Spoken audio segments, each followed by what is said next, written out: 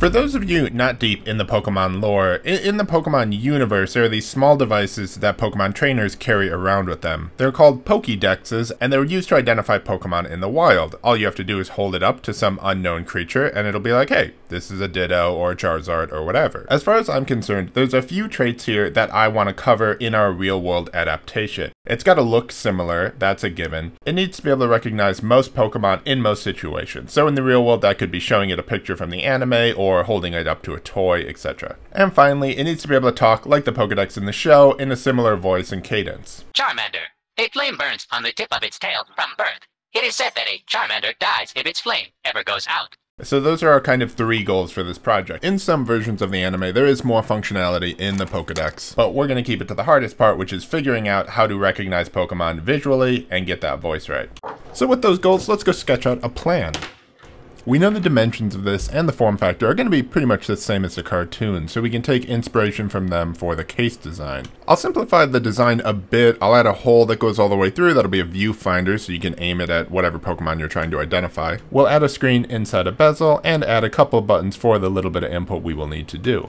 I'll print the majority of this out of a red filament, and then the bezel and maybe the buttons will be done in beige. On the inside, this case is going to hide a bunch of electronics. We'll have the screen in the center, obviously. Up top, we'll have the camera, which faces towards the back. There'll be a USB port on the top left, we'll have a speaker on the bottom right, and the bottom left will have the battery. We'll also need a small board to actually drive that speaker. The camera we're using up front is actually a microcontroller as well. It's a Seed Studio Xiao ESP32S3 Sense board, which is the camera part, the sense part. For the 2 buttons, I have these small breakout boards, which are just a clicky button on a PCB that makes it easy to mount, so we'll use those. For the software, we'll call out to ChatGPT to analyze whatever we're looking at. We'll figure out how to ask it to tell us what Pokemon it is. We'll check that against the Pokemon API, which is just a database of Pokemon information. Then we're going to use a service called PlayHT to do a voice clone of the original Pokedex voice. That'll let it actually talk to us. And then we'll use a little bit of Firebase, also known as Google Cloud, to support some of the back end for this. And that's our whole plan. I mean, you know, we'll see how close we stick to it, but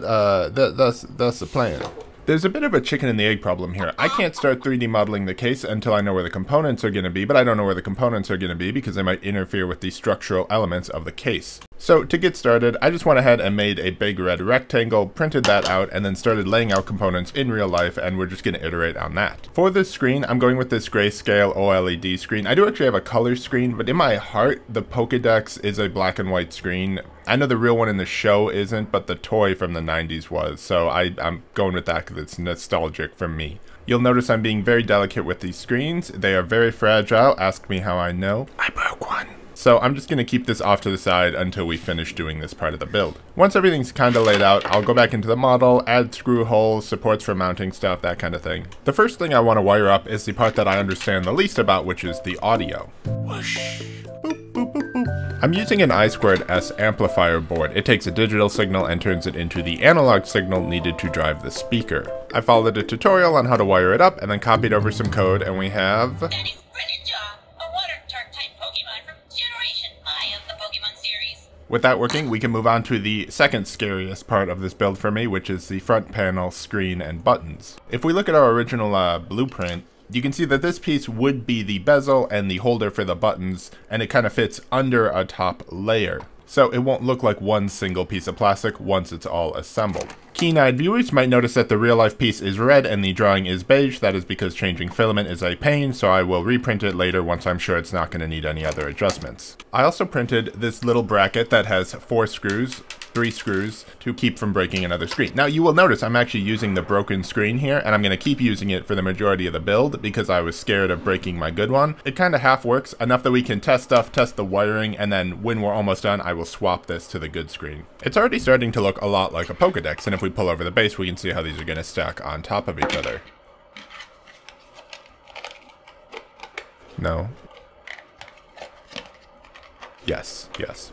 The screen is driven via I2C over what's called a Stemma QT connector. I had to solder on a cable to the Xiao to connect to that, and you can kind of see how this is going to lay and wrap around in the case. However, I'll pull it out of the case so we can power it up and check that the screen is indeed working. And yeah, for this being the broken screen, this looks great. You can see a little bit of like the pixels separating. I think it's like missing every other scan line or something, but totally usable for testing. Looks great. I did some other soldering, including leads for the battery and the USB port. Then I can go and start mounting things in the actual case. I decided to switch speakers. This one's a little lower profile, sounds about the same, so that's going to save us some room. It's also sticky, which unlike most sticky things is convenient for us. Off camera, I also soldered up the 2 buttons on the breakouts that we talked about. So now we can take the front panel and mount those in their spot. And we'll end up with nice little clicky buttons. Everything is sitting pretty well, so we can actually try to close the case for the first time. I had to make a couple tweaks to the case, but it feels pretty good. It closes and everything lines up well. I ended up taking the door off once I knew it fit, but now I can take this, I'll replace the bezel with the right color, put the door back on, all off screen, but for the moment, let's talk about the software. The vast majority of the software flowed just fine. I'd look up a tutorial for the part, copy it over, modify it for my needs. So the screen worked right away, the Wi-Fi worked right away. So I figured at this point, let's get us some real life Pokemon to test with. And that means we're going on a drive.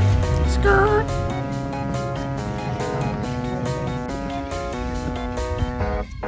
And it is almost lunchtime. Skirt! Skirt!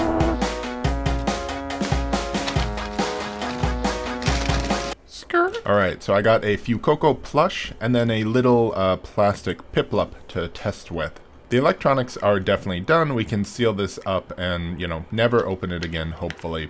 This little back panel that holds the camera in place is really nice because it lets me remove that panel to access the SD card that's under the camera. And that was really important because right around this point, everything started going wrong. I had gotten to the point where the picture would take, it would upload it, it would ask ChatGPT, it would get the Pokemon name back. But once I went to actually display the Pokemon on the screen and do the voice synth, things just broke down. Going on PlayHT to set up the voice cloning was actually really easy. I just went on YouTube, found a clip of the original Pokedex voice, brought that down, cut it to a little WAV file that just was the Pokedex speaking, and then fed that in, and it does a pretty good job. This is a Pokedex speaking. But once I went to actually pull that down, like use their REST API to generate the voice on demand, things just, they went haywire. The device started crashing, or it would not boot at all. Sometimes it would boot and then show things like this. Like that's supposed to be a word on the bottom, my man. It is not a word. And this just started days of debugging and trying to get this thing to be stable. So let's talk about the 5 worst bugs I had to figure out. Number 5, loading bitmaps crashes the Pokédex. I downloaded from the Pokemon API images of every Pokemon, and then I put them on the SD card to display on the screen. However, doing that would crash. I don't know why, but I ended up manually reading the bitmap byte by byte and drawing each pixel. But that took a while to figure out because I've never manually read a bitmap before. Number 4, audio from PlayHT had a weird tick tick tick tick tick noise. If you look at this waveform, which is one of the files downloaded from the API to the Pokédex, you can see these spikes at a very consistent interval. I don't know what they are, but they were very audible. They were a ticking noise. So I was looking at the data to try to figure out why it was corrupt, and in the hex editor, I randomly found this number 1000. And there were a bunch of these at a consistent interval, and it just looked wrong to me. So I added another 1000 randomly, and sure enough, opening up the waveform again, we can see that spike. So those are what is causing that ticking. Why they're there, I don't know, but I could write code to strip out the ticks, the 1000s, as it downloaded the file. Number 3, splitting strings crashes the Pokedex. The response from ChatGPT would be Pokemon name : description. I needed to get the name, and that would crash it, and it turned out I was actually crashing it way earlier. I made a buffer too small when I made the URL. That overflowed later and caused the crash, so I had to make that buffer bigger, but it was really hard to figure that out. Number 2, PSRAM causes crash. I had this big setup function that set up like the SD card, the camera, etc. And randomly at one point it just started crashing. I found out I had turned on the PSRAM to try to fix the previous issue, and if I turned it off, then the SD card and the camera worked again. If I left it on, it would just crash randomly. And the number 1 most annoying bug is that it still just freezes sometimes. I tried really hard to figure out what exactly was going on and get this thing perfect, but I think honestly, I need to just rewrite the whole code, start over, structure things differently with what I've learned. But I think we're just gonna go with this, and next project, I'll learn a bit and we'll do a bit better. Okay, let's actually try this. Now, I don't think it's gonna work with this plushie. I think the closer it is to the cartoon or the video game rendering, the better it does, but we will try this plushie and see what happens. Nope, immediately wrong. Nope, please stop talking. Okay, let's try what it might actually get. This Piplup, it looks really close to a drawing or, you know, like I said, a render from the game. So I'm pretty optimistic that it will get this one. Blood, quitting Cypherman, resembling a small blue penguin. Pyglagalop is known for its pride and strong sense of self. I don't think that's how you say Piplup, but you know, it knows it. The voice, the diction needs work. Okay, batting 50% right now. Let us try an image on a screen and see how it does.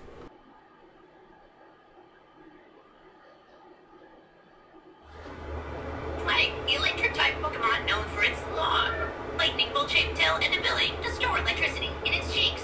Raichu is the evolved form of Pikachu.